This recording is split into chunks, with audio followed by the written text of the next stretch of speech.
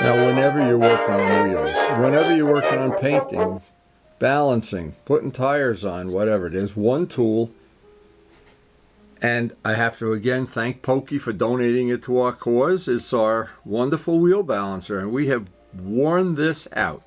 One of the most used tools in the shop. Now I always try to I guess share the information. When I tried to paint wheels many years ago, and I tried ways of putting them out on the end of a broomstick or a pipe, or you'd need your friend to come over and help you hold it, whatever. And since we have the wheel balancer, to be honest, it's made it just that much easier to do this. We have used this tool for many years. I'm not sure what they cost, but if it's at Harbor Freight, it's probably free if you have the coupon. Has anybody like us that's cheap? But anyway, we don't want to spend that money. What I wanted to show today, we prepped this wheel up in the last couple of sessions, maybe 3 sessions, I don't even know. Time has just been flying by here. But the next step on this is we want to get this, we just had a powdering of snow last night. It's definitely going to be a good day to get some primer on this. And then once I have the primer, it's really to my advantage to let it dry in a garage, because then it dries slow. At the end of the day, I'll bring it in, put it by the heating vent, and it'll just bake that right on. And then tomorrow or the next day, we'll be ready to sand the primer. Now, just before I take this outside, there's a really good test you can do. And if you're going to work barehanded, you take a piece of very thin plastic, or a rubber glove is even better, because this makes your hand a little more sensitive to finding rough spots. And in this case, I know there was some on here, and I know we prepped the wheel and everything, but now I've had a fresh cup of coffee and a time to look at it, and because I know this is the side I'm going to see, by the way, I took a paint stick, a little bit of sticky back paper, and I'm just going to try to clean up, and then I'll re-prep these edges.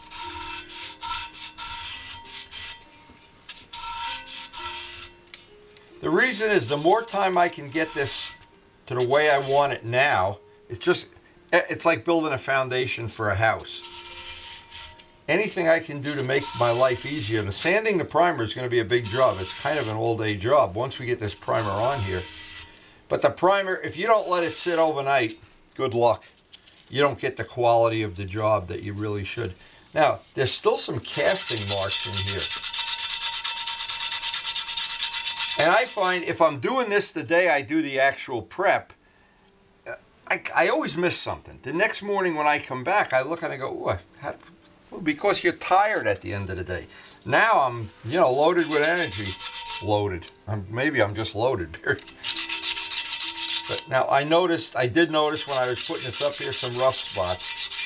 So there's no point. I may as well dress off the whole area. We're not in any rush to get outside. It's not going to get any warmer. It's 26 degrees, 28 degrees. When I went out to switch the battery tenders on the bike this morning, it was brutal out there. But summer's coming. Anyway, there's a couple little spots up here, and this stick is the best way I know to get down in some of these little nooks and crannies.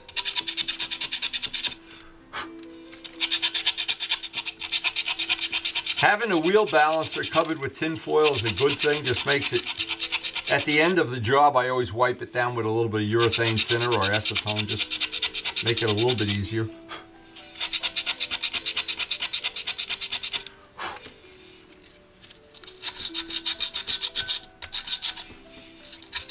And one of the feedbacks that I've gotten from people that we correspond with and share this information with, they were trying to do all this sanding with the end of your fingertips without sanding tools. Sanding tools, I'll probably at some point in time just going to make a dedicated video for about 10 little sanding tools that I have in my bucket over there. Hand sanding tools. You can make them all for no money at all. But when it comes time for like this detailing part of the job, and without the detailing, You know, if you're going to do a job like this and you're not going to do it like really at a high level, what's the point of even doing it? That's what I think. But an ordinary paint stick, some sticky back paper, you're a good friend. Another tool that I always like. This is the roll sticky back sandpaper comes on. What happens, it comes on a big roll like this. You eventually peel it off and it gets smaller and smaller. So here's what I'm saying. If right now we have 3 rolls, one of almost 3 totally different diameters. So by having a different diameter, what this is going to allow me to do, there's some spots on here. And I was just getting tired at the end of the last session.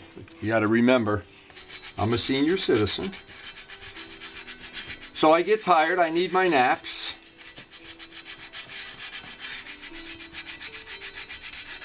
And so every time you can find a tool that you can use. Now, if you need a little bit bigger diameter, this is a little too big still. Well, we'll keep that for the future. No, we can use this one.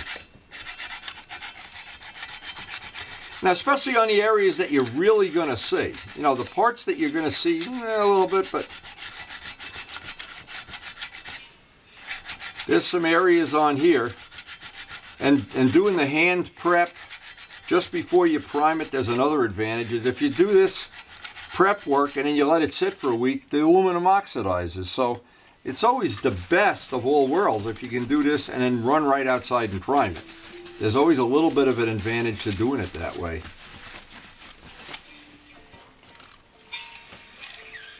Now, one of the things worth passing on, and you keep in mind, I've been painting things for a lot of years. One of the things I always wanted to have is the best possible primer you could buy. Now, I wound up buying this at Gavin's, and this was, I'm going to guess, $15 a can, $17 a can. Supposed to be a very high-end primer. I didn't like it at all. I wasn't happy with the way it sanded. I had some of this, which, and I still have a little bit left in this can. Vlad had brought some of this over when we did the Benelli. I didn't. This was the worst I've ever had. I didn't like that. That really, and I'm sure he paid a lot of money for it too. Then we tried a self-etching primer. That it's a Sherwin-Williams self-etching. Again, I tried the filler primer, and I went to AutoZone and bought the ones that fill and do body work and everything. But for doing wheels, for doing anything aluminum, actually for doing anything, this is the one. Sometimes you can get it for $5 a can, $6 a can. It's not real expensive. This is the one I like to use, and it just turns out it's the least expensive too, all at the same time. And if you let it dry 24 hours, it sands like butter. Now, a couple of tricks with this, though. You don't want to put on 10 coats of this and use it like Bondo. The idea of the primer is it etches the aluminum, and you want the thinnest layer possible that you can get to smooth out the surface if it goes into little sanding scratches and whatever. But at the very end, you want, if you could have it, just the thinnest possible coat underneath the paint. And this acts like a binder, like a glue. Now, because we do a lot of our painting, we basically do all of it in cold weather. The trick is, another trick you can use to your advantage is to leave the part. In this case, this morning I left it sitting under a heating vent. Warm the part as much as possible. If it's cold in your workshop, you can use a hairdryer or a heat gun to warm the part. But you want it warm, because when we take it outside, here's what I don't want to happen. I don't want to be priming something that the surface itself is 26 degrees. I'd like the surface to be about 70 degrees. And what I've done in the past, I had my little laser thermometer, and I don't want to put the part outside and then go have coffee. I want to put it outside and immediately get the primer on it as soon as possible, because it is cold out there. Now, one of the final things is to, aside from backmasking this with tape and tin foil, is I've got a bolt that I know this diameter, because we've used it on other wheels. This is the Curvy Girl diameter, and I want to just wrap tape around, Gorilla Tape, until it's a nice tight fit, because I don't want this to be concentric when I put the Curvy Girl valve in. I don't want to see an unpainted surface. So It makes a nice seal. It's just a nice little detail touch. And as I said before, there's no point in my eyes. There's no point in doing this if you're going to skimp and see. Now that's a little bit too tight. All these little details count. And the people that don't see this, well, that's okay. They can. We could still be friends, that's for sure. But the people that do see it, I know they appreciate it. Now that's going to hold that right in the center. As I tighten a nut on this, that'll hold that in position for the time that we do the job. Now I just need to back mask this center, and we're going to be ready to paint. Now this is about how much I would go out onto the rim on both sides before I mask it. I don't really need that edge, but I want to have the paint wrap around on both sides. I don't, the look I don't want to have is just pretend this was the tire, and right at the very edge it's got a fuzzy line. I'd like to have a razor edge where the paint ends and the tire begins. That's one of the goals of doing this. For the final prep on this, I'll wipe it down one more final time.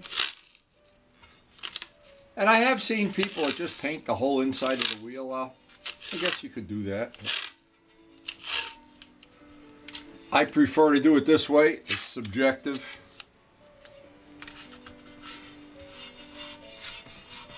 I don't think it would make any difference, but just something about doing it this way. Old school, I guess.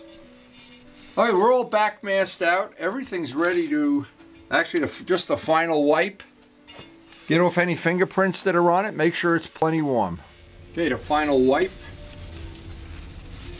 The temperature I just checked is just gone above freezing, so we're about, I'm going to guess, and we may need a hairdryer to pre-warm this a little bit.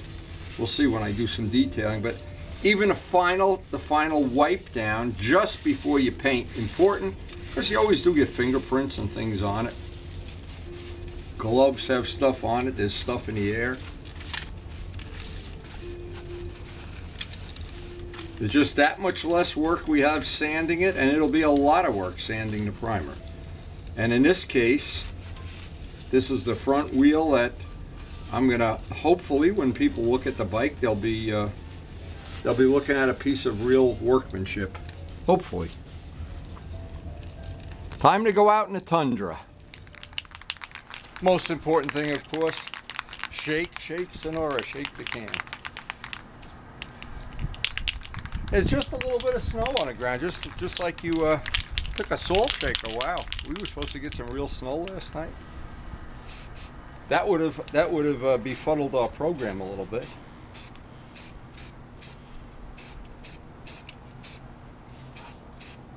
And this I know is going to be an area that you see, so I'm trying to disguise it, that it's a rough casting as much as possible.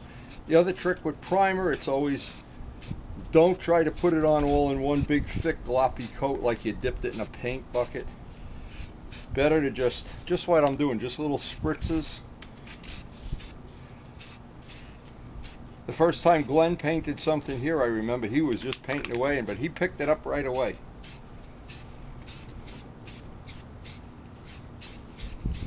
It's always tempting to just keep putting it on. And again, I'm trying to get in there.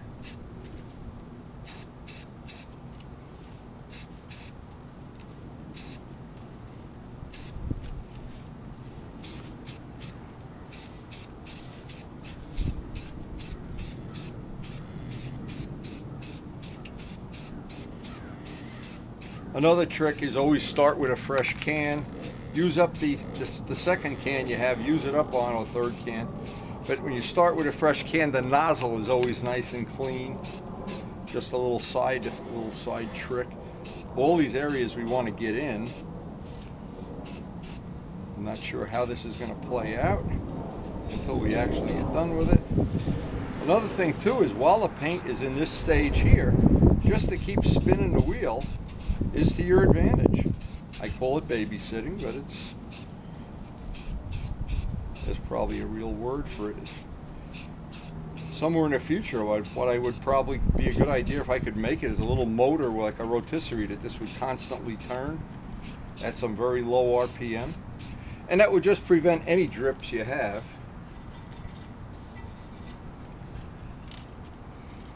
Now once I get everything from this side,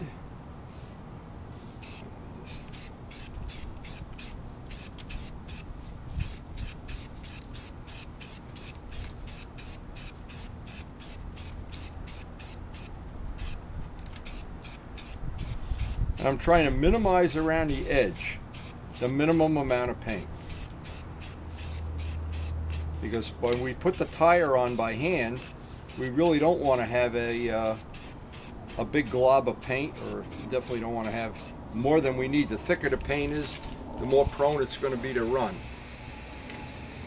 Just save a little bit of sanding. But even if we do get a run in this, if you let it cure overnight, it sands out beautifully. Okay, that first half, that's about as good as it gets.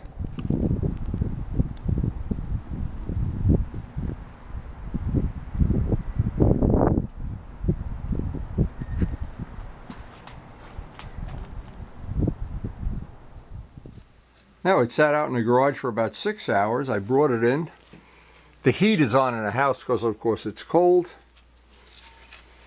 And I'm looking, I don't see any runs, any spots we have to worry about right now.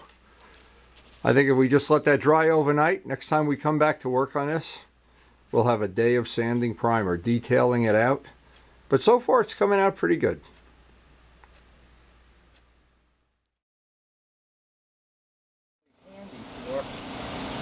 Doing this kind of a little touch-up.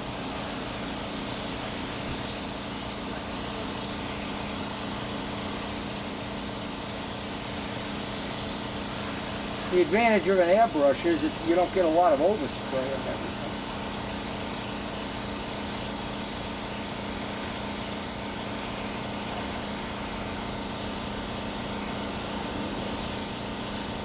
But this will kind of round out our 750 project. The wheels are black now. We got the even green stripes. Tomorrow we'll assemble a bike.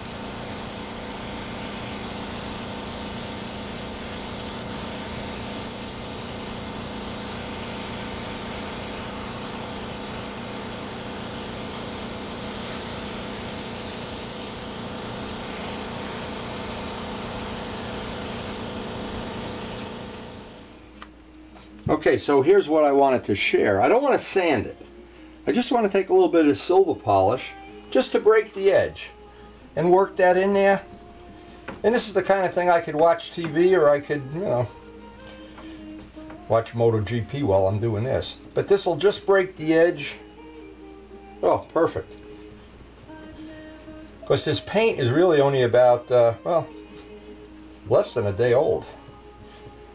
And I've heard all these things from people that really truly are experts and own body shops and everything, that you can't buff the paint out at certain times, and you can buff it out at certain times, and under certain shop conditions and humidity conditions. But the problem is, every time I paint something, the humidity's different, the shop conditions are different, I'm different. It's just pathetic. But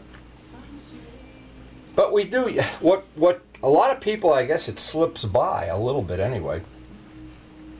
And again, it doesn't matter. We're using Blue Magic, but it doesn't matter what kind of polish you use. And I've said it before, toothpaste is okay. All these high expensive things, yeah, they're good, but in relation to the price, I'm not sure. Now this is really inexpensive polish that I get at AutoZone, and I found it to be as good as the $30 stuff. Maybe even a little bit better, I don't know. I'm not sure. Since I'm not selling any of it, I can be relatively honest.